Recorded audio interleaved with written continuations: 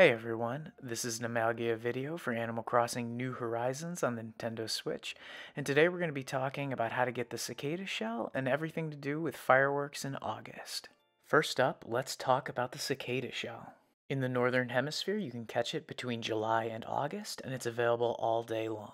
In the Southern Hemisphere, you can catch it between January and February, and it's also available all day long. I don't find the cicada shell particularly rare, but I have had a lot of people ask me to put a video up about it, so I'm not entirely sure what the hang-up is, but we'll go into the specifics now.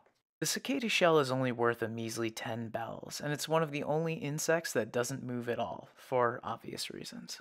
To make the cicada shell's significance even more confusing, it has its own Nook Miles achievement. And it doesn't really make much sense to me, but you can donate it to the museum, although it is in the Critterpedia, so it makes sense in that way. I'm just gonna chalk up the game's strange fixation on the cicada shell as a cultural thing. On trees, it looks like a beetle. It doesn't move at all, and if you run into the tree, it doesn't drop, so it's extremely easy to catch if you can find it. While its time range is all day long, I've seen it mostly at night. Originally, I thought it would have something to do with the other cicadas, but it doesn't seem to be connected in any way. It's just a little bit easier to see at night when all the cicadas are gone. Also, my town is located in the southern hemisphere, so I had to visit friends in order to be able to catch the cicada shell and many of the other summer beetles, and it can be caught while an airport gate is open. Since the game connects the cicada shell so strongly to summer, let's talk about August and the fireworks show.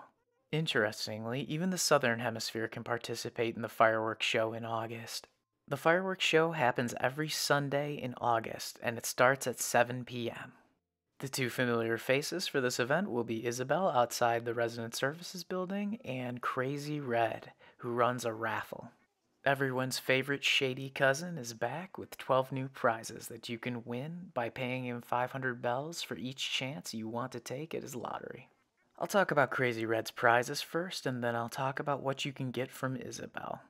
When 7 p.m. hits, you'll be able to see the fireworks in the air. Head on down to the town square in order to partake in the festivities. In addition to Isabelle and Crazy Red, you'll find many of the townspeople assembled in the square looking up at the fireworks, and some will even give you fireworks to shoot off yourself.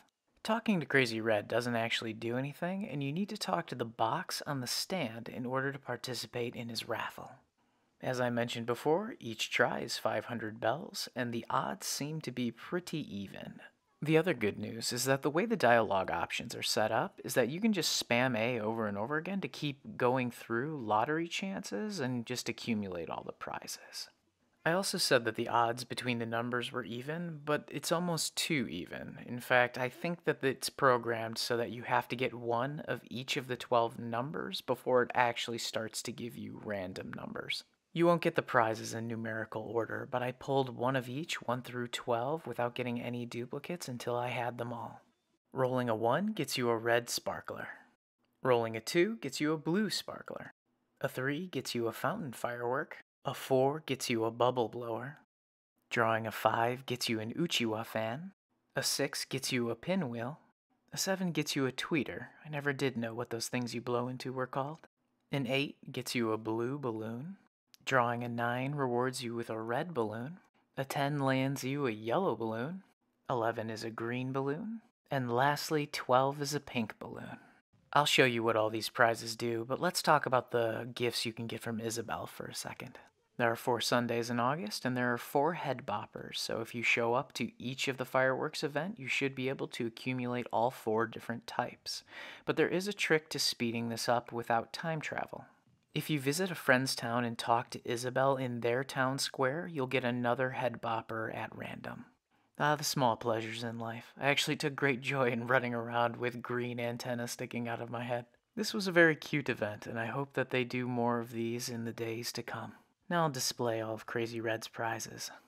First up, sparklers. They look pretty cool, and you can't move while you're using them, but they'll give you a little bit of nostalgia, hopefully. Also, if you tap A, you'll start to wave your hand around in the air, and it adds a little bit of fun to using them. Next up is the fountain firework. This one's a little odd, as you need to drop it on the ground in order to be able to interact with it and use it. You can't use it directly out of your inventory. Once it's on the ground, just tapping A near it will light it and the fireworks will fly. Your character is immune to fire apparently, but as a PSA, don't stand this close to fireworks in real life. After 2 or 3 color changes, it will burn out and it will actually leave you with a piece of garbage on the ground. Make sure to pick it up so you aren't leaving trash around, but it can be disposed of in the trash can behind Crazy Red's stand, or it can even be sold to the Nooklings in the shop for 10 bells. Next, we have the tweeter.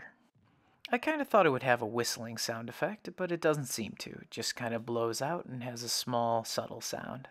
It doesn't do much of anything, but that smile on your character's face is priceless. Now for the pinwheel. You can hit A to have your character blow into it and have it spin, but it would have made more sense if they had just made it spin around while you were running, but it doesn't really seem to. And now my favorite of the usable items, the bubble blowers. Each time you blow through the wand, bubbles appear, and each one uses one of your bubble blowers that you get, so you end up burning through the ones you've accumulated pretty quick. Here's what all of the balloons look like when you place them. You can also hold them, and I think tapping A shakes them around in your hand, but I didn't try it because I didn't want to risk letting them go or anything. Last and maybe least is the Uchiwa fan. You just fan yourself a little bit. There's nothing really else to it. It doesn't make much sense for me to be using it in the snow, but alas, Southern Hemisphere. The last way you can have some fun with the fireworks show is to talk to Isabel and tell her you have an idea for some fireworks. You can upload up to 10 designs, and while they won't shoot off all the time, there is a section of the fireworks show where all the ones you upload will fire in rapid succession. I uploaded 10 of the same firework for fun. Let me know in the comments if you can actually make out what it is. I'll give you 2 hints. The first hint is the pose, and the second hint is a song. From the United K, I'm searching for heaven. I'm going to California. I can't even do it without laughing. Anyway, thanks for putting up with me to this point. I hope this video helps you enjoy the fireworks festival to the best of your ability and catch the cicada shell. As always, thanks for watching.